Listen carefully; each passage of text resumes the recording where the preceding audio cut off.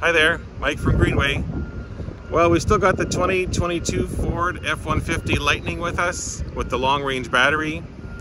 And last video we checked out the efficiency when we're driving on the highway and basically the range and the battery capacity. This time we're going to check out how it is for towing.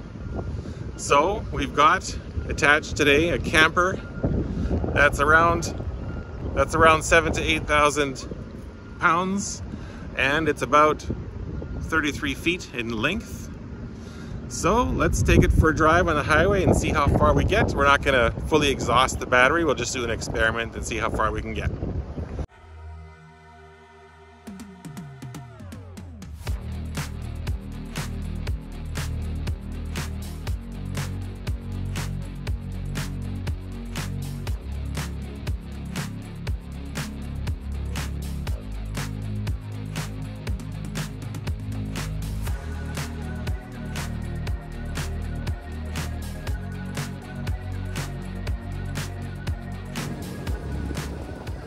Okay, so we're going to use trip 2 to record how much power we're using.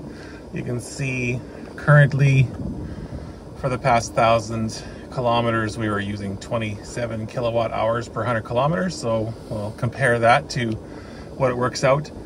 I can see we're at 55% state of charge and the truck's estimating 129 kilometers of range currently, and it adjusted that down significantly when the trailer was hooked up. So it's already done some adjustment, but let's see how accurate that is.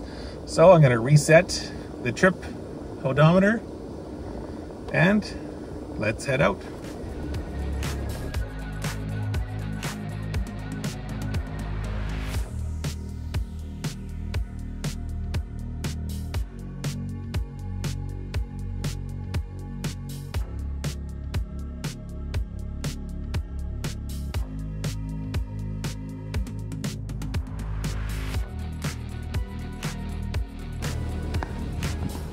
Okay, so we've been on the road for about 45 minutes. We've gone 44 kilometers, so our average speed wasn't that high.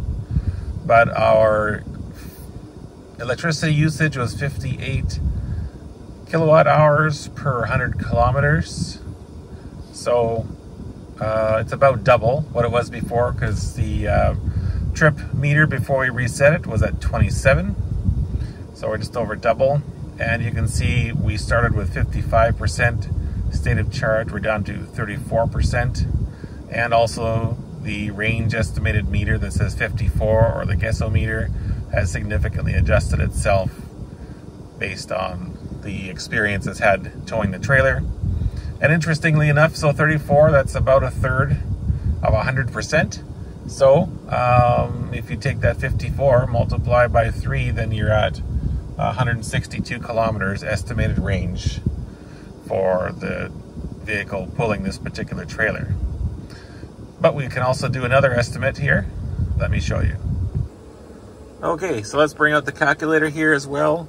So if you recall, we did 44.4 kilometers on this trip, and we started with 55% battery. We're down to 34%. So we used 19% battery to go 44 kilometers. So if we take that 44 and we divide it by 0.19, that's going to give us what 100% works out to be. So it's 231 is what a good estimate is for our total range, which is interesting. That's quite a bit different from what the dashboard's estimating. Remember, we did the 54 times 3, that's only 162. So it's somewhere between 231 and 162 kilometers is our range, so it's hard to know. And of course, it's gonna have a huge difference depending on the wind, our speed, if it's raining or not. And of course, this particular trailer is on the larger side, but if you have a smaller trailer, then of course it'll affect it as well. And this trailer is also, because it's so big, it's gonna collect a lot of wind as well. So a lot of factors to take into account, but you can sort of count on your range being decreased by about half, it seems, from this experiment compared to regular range for the vehicle. So this is one way to do a test of the range of your F-150 Lightning when you're pulling a trailer. And it wasn't a very long test, of course, so maybe in the future we could pull a couple hundred kilometers and see how that differs. But then, of course, the day will be different, so the numbers will be different. The wind will be in a different direction. Maybe we're going at a different speed. So, you know, I guess if you're planning to pull your trailer, your camper, and it's pretty big, and you're trying to do a cross-country trip, and you've got a range of somewhere between 160 and 250 kilometers, as we've estimated today, that's going to mean you do a lot of recharging. So you have to really plan for that. For my purpose here, I'm just pulling the trailer, you know, a few kilometers to the campground nearby home. So it's really not an inconvenience for me. I'm not planning to pull it across country.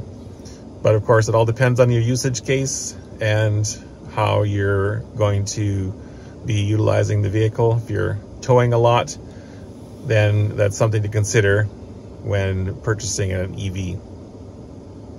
So leave me your comments down below and let me know what you think about this experiment we ran today. And as always, thanks for watching. If you want to give me a thumbs up, I'd appreciate it. And also if you'd consider subscribing, that would be great. Thanks so much for watching and have a great day.